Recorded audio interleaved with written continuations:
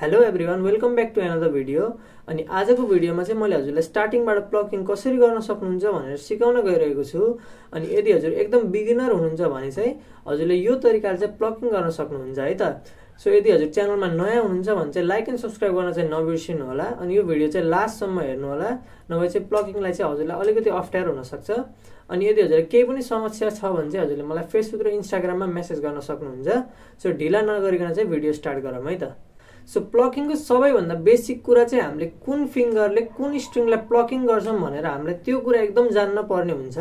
अनि यदि हजुरलाई कर्ड्स पनि छोप्न आउँदैन, यदि हजुरको फिङ्गरहरू राम्रोसित स्ट्रेच भएको छैन भने चाहिँ हजुरलाई प्लकिङ गर्न पनि अलिकति समस्या हुनसक्छ।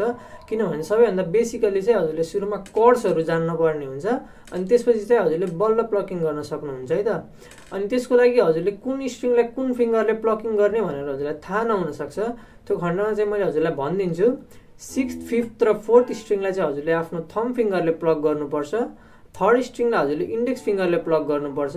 2nd स्ट्रिङलाई हजुरले मिडल फिङ्गरले प्लक गर्नुपर्छ। अनि त्यसपछि 1st स्ट्रिङलाई चाहिँ हजुरले चाहिँ रिङ फिङ्गरले प्लक गर्नुपर्छ। अनि यो फिङ्गर यसरी हामीले किन छुट्याएको छौँ भने चाहिँ अब सुरुमा स्टार्टिङ गर्दा चाहिँ हामीलाई अलिकति अप्ठ्यारो त हुन्छ, तर पछि गएर हामीले कम्प्लेक्स फिङ्गर स्टाइल्सहरू प्ले गर्दा पनि हामीले एउटै फिङ्गर सपोज जी मेजर छोपेर यदि हामीले यो प्लकिङ गर्न यसरी खोज्यौँ भने चाहिँ एउटा फिङ्गरले मात्रै चाहिँ एकदम अप्ठ्यारो हुन्छ, हामीलाई रेन्ज पनि पुग्दैन। सो त्यही भएर चाहिँ हामीले हरेक स्ट्रिङलाई फरक फरक फिङ्गर युज गर्छौँ, एक्सेप्ट माथिको 3टा स्ट्रिङलाई चाहिँ हामीले थम फिङ्गर मात्रै युज गर्छौँ है त। सो हजुरलाई स्टार्ट चाहिँ कसरी गर्ने भनेर कन्फ्युजन हुनसक्छ। त्यो कन्डिसनमा चाहिँ हजुरले आफ्नो चाहिँ सुरुमा राइट ह्यान्डलाई ट्रेन गर्नुपर्छ है त। राइट ह्यान्ड भन्नाले चाहिँ हजुरले जुन हातले प्लकिङ गर्नुहुन्छ नि स्ट्रिङ्सलाई, हजुरले त्यो हातले ट्रेन गर्नुपर्छ। त्यही फिङ्गर्सले त्यही स्ट्रिङलाई प्लकिङ गर्न हजुरले चाहिँ सिक्नुपर्ने हुन्छ। सो हजुरले त्यो कन्डिसनमा चाहिँ त्यही स्ट्रिङलाई रेस्पेक्टिभ फिङ्गरले प्लकिङ गर्न सिक्नु है त। सबभन्दा स्टार्टिङमा हजुरले के गर्नुपर्छ भनेपछि हजुरले यता कुनै पनि हजुरले यो प्रेस नगरिकन पनि हजुरले ट्राई गर्न सक्नुहुन्छ। सुरुमा चाहिँ हजुरले प्लकिङ गर्न सिक्नुहोस्। त्यसको लागि चाहिँ हजुरले 6th स्ट्रिङलाई थमले, 5th स्ट्रिङलाई पनि थमले, 4th स्ट्रिङलाई पनि थमले, 3rd स्ट्रिङलाई इन्डेक्स फिङ्गरले, 2nd स्ट्रिङलाई मिडल फिङ्गरले, अनि 1st स्ट्रिङलाई चाहिँ हजुरले रिङ फिङ्गरले प्लकिङ गर्नुहोस्। अनि त्यसपछि हजुरले कुनै पनि कर्ड युज गर्न सक्नुहुन्छ। सपोज हजुरले जी मेजर छोप्नुहोस्। सो जी मेजर छोपेर चाहिँ हजुरले सेम प्रोसेस रिपिट गर्नु है त। 6th स्ट्रिङलाई थम, 5th स्ट्रिङलाई थम, 4th स्ट्रिङलाई थम, 3rd स्ट्रिङलाई index, 2nd स्ट्रिङलाई middle finger, अनि लास्ट स्ट्रिङलाई चाहिँ रिङ फिङ्गरले हजुरले यसरी प्लकिङ गर्नु है त। अनि त्यसपछि हजुरले यो जी मेजर, C8-9, सी मेजर हजुरलाई जुन कर्ड एकदम कम्फोर्टेबल लाग्छ नि त्यो कर्ड छोपेर चाहिँ हजुरले यो चाहिँ ट्राई गर्न सक्नुहुन्छ है त। सो हामीले यसरी लगातार बजाइराखेर पनि हुँदैन। हामीले प्लकिङ गर्नलाई चाहिँ कुनै सङको टोन अनुसार कसरी प्लकिङ गर्ने, कुनै सङमा डिफ्रेन्ट प्लकिङ हुन्छ, कुनैमा अर्कै हुन्छ। अनि त्यसको खण्डमा चाहिँ हजुरले एउटा ड्रिल चाहिँ प्र्याक्टिस गर्न सक्नुहुन्छ। यो ड्रिललाई चाहिँ हजुरले के गर्न सक्नुहुन्छ भनेपछि हजुरले जी मेजर कर्ड छोप्नुहोस्। जी मेजर कर्डको चाहिँ मैले कर्ड पिक यहाँ राखिदिन्छु है। यदि हजुर एकदम जो बिगिनर हुनुहुन्छ अनि यदि यो भिडियो हजुरले फर्स्ट टाइम हेर्दै हुनुहुन्छ भने चाहिँ मैले हजुरलाई जी मेजर कर्ड पिक चाहिँ यहाँ राखिदिएको हुन्छु। अनि हजुरले के प्लकिङ गर्नु भनेपछि चाहिँ थमले 6th string, index फिङ्गरले 3rd string, middle फिङ्गरले 2nd string, अनि रिङ फिङ्गरले 1st स्ट्रिङ। अनि हजुरले चाँडो बजाउँदा चाहिँ यस्तो सुनिनुपर्छ। सो अब हजुरले जी मेजर मात्रै होइन, हजुरले कर्ड चेन्ज गरेर हजुरले जी मेजरबाट C8-9 प्रेस गरेर चाहिँ हजुरले 5, 3, 2, 1 लाई प्लकिङ गर्नु है त। अनि हजुरले एकैचोटि जी मेजर र C8-9 लाई चाहिँ आफ्नो रेस्पेक्टिभ प्लकिङ गर्दा चाहिँ यस्तो सुनिन पर्छ।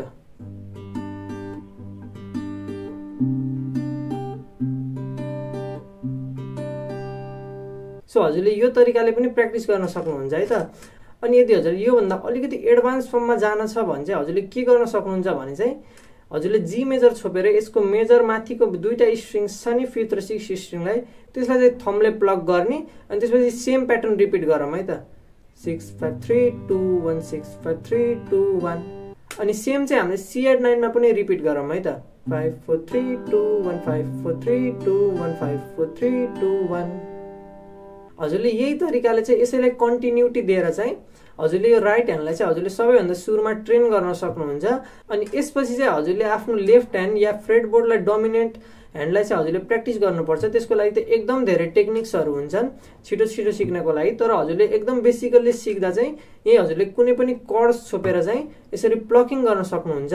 अनि यदि हजुरलाई प्लकिङ गरेर हजुरलाई कुनै गाना गाउन मन छ तर प्लकिङहरू एकदम गाह्रो लागिरहेछ भने चाहिँ मैले हजुरलाई एउटा एकदम सानो इक्जाम्पल दिन्छु है त। सो यो गानाको बोल रहेछ फोनको नम्बर बाई सुशान्त केसी। यसको लागि चाहिँ हजुरले के गर्न सक्नुहुन्छ भने चाहिँ 6th फ्रेटको 3rd स्ट्रिङलाई चाहिँ हजुरले इन्डेक्स फिङ्गरले प्रेस गर्नुहोस् अनि 7th फ्रेटको 1st स्ट्रिङलाई चाहिँ हजुरले मिडल फिङ्गरले प्रेस गर्नुहोस्। अनि त्यसपछि यसमा युज हुने प्लकिङ सिक्वेन्स चाहिँ 3 1 2 3 1 2 3 2 3 1 2 3 1 2 3 2 रहेको छ। अनि यसको लागि चाहिँ हामीले जम्मा यति 3 टाउडा मात्रै युज गर्छौँ। हजुरले यो तरिकाले पनि सिक्न सक्नुहुन्छ अनि गाउँदै प्र्याक्टिस गर्न सक्नुहुन्छ। अनि यो गाउने बेला चाहिँ यस्तो सुनिन्छ है त।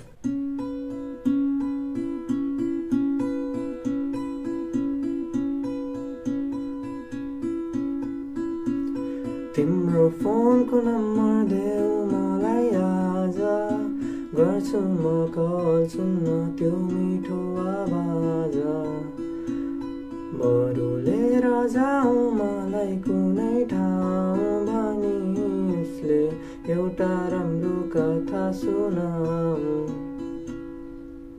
हजुरले यसरी चाहिँ हजुरले आफ्नो फर्स्टसँग फोनको नम्बर पनि बजाउन सक्नुहुन्छ।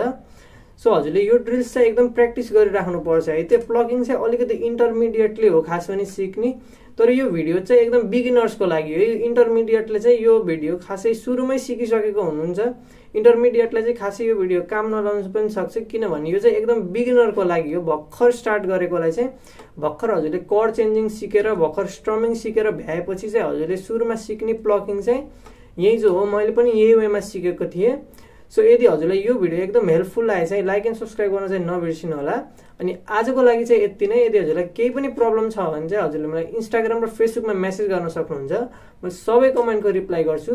हजुरलाई लिटरली कुनै पनि गिटारको समस्या या केही हजुरलाई प्रब्लम सिक्दा प्रब्लम आयो भने चाहिँ हजुरले मलाई डाइरेक्टली मेसेज गर्न सक्नुहुन्छ है त। So thank you for watching this video.